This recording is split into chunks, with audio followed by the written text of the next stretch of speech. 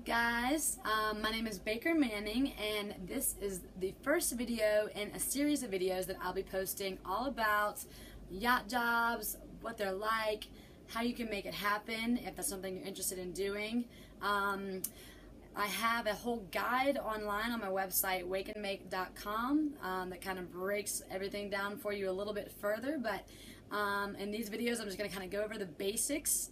We're going to just kind of start from the ground up, and I'm going to tell you a little bit about the yachting industry, the trends, the different seasons, different locations and yachting hubs, because this is all stuff that's really important to know.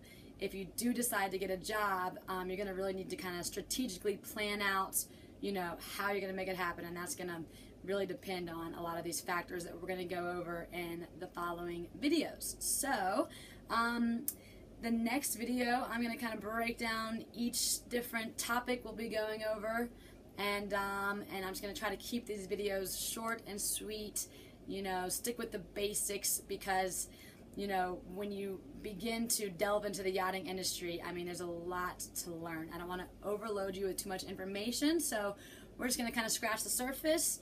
And, you know, there's a lot of information as well on my website. It goes into a little bit more detail. So, you know, and of course you have the world at your fingertips. So, yeah, so hopefully this can get you started.